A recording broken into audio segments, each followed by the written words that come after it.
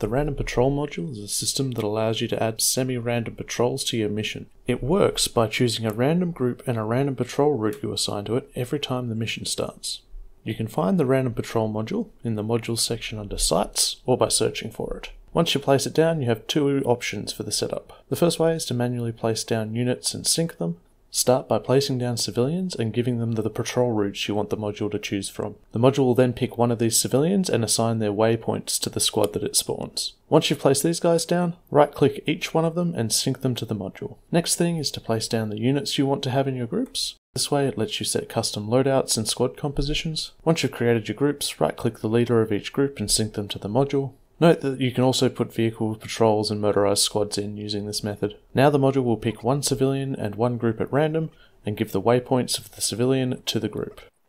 As a side note, if you want some patrols to be more likely to spawn than others, just make a copy of them and sync that leader to the group as well. In this case, the infantry have a 4 out of 5 chance of spawning and the quad bike has a 1 out of 5 chance. The same applies to patrol routes. The other option for setting it up is to use config entry names of groups and name patrol routes. The main difference here is that you can only spawn default groups, or those that are defined in CFG groups. To get the config entry, open the config viewer, go to CFG groups, select the side you want, and then select the group you want. You need to copy the whole config name at the bottom here, and enter it with parentheses around it. Separate each entry with a comma. Next, you need to make civilians the same way we did before, except this time, instead of syncing them, give them a name. If you end the name of the first object with an _1, when you copy it, the next one will be called _2 and _3, etc. Once you've placed all of these, add their names to the module with a comma separating them.